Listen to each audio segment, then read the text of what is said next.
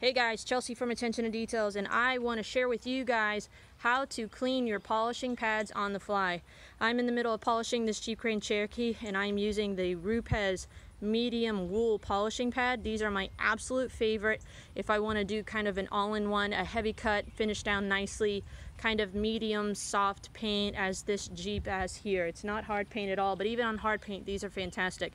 But I want to share with you how I clean my pads on the fly. Now there's a multitude of different ways that you could do it.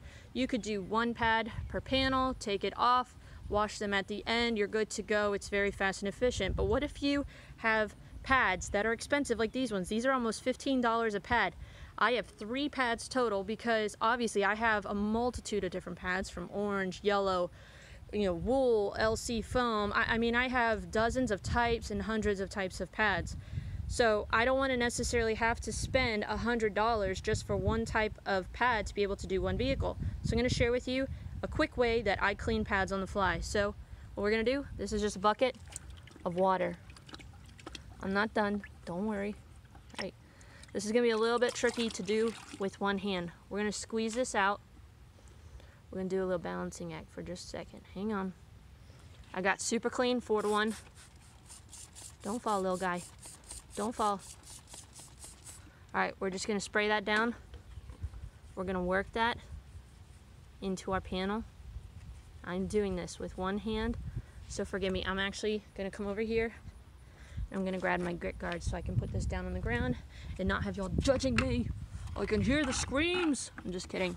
Alright, so we've got it on a higher pressure, not necessarily super high pressure. And we're just going to rinse this out. Get that away from my electrical cord. This is not a video on how to electrocute yourself. Not today! Alright, you can see.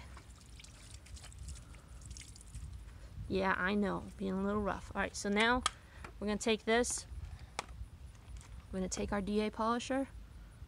Try to quick line that up. We're going to go over here. We're going to put it on speed 3. Point it away from you or you're going to get really wet, like I just did, and then bump it up. And just spin it until you can almost see, is there water? Just a little bit. Alright, we're going to take that. Slow down, little guy. You can see, nice and spun and wrung out. It's not perfect, but when I am working on a vehicle, I don't necessarily need it to be perfect because I'm just going to be adding more compound to it. And then we're going to lay it in the sun. So I have 3. By the time I am done using one pad, having the other one laid out, the third one is clean, ready to go. This is actually dry. I've only had it sitting in the sun for about 10 minutes because that's about as long as it takes for me to do 2 panels. So hopefully that helps you guys with being able to just clean your pads quick on the fly. You don't necessarily need a bucket. A grid guard helps just to lay it flat. You can even lay it on that if you don't have a surface to lay it on. You can lay it on your grid guard, kind of 2 or 3 at a time. You don't necessarily need to use super clean. You can use F-Bomb. You can use Palmolive dish soap. Anything. You can even use a detail brush to agitate. I was just doing it super quick. But if you have a bucket, detail brush, whatever it is that you're going to be cleaning with, go ahead, rinse that off, and then spin dry with your DA, and you're done. Lay it out flat to dry, you're good to go. 3 pads, you can do your entire vehicle. You don't necessarily have to spend an arm and a leg buying enough pads to do the entire vehicle. Now you're going to have faster wear and tear. You can see I've had these ones for probably 4 or 5 months.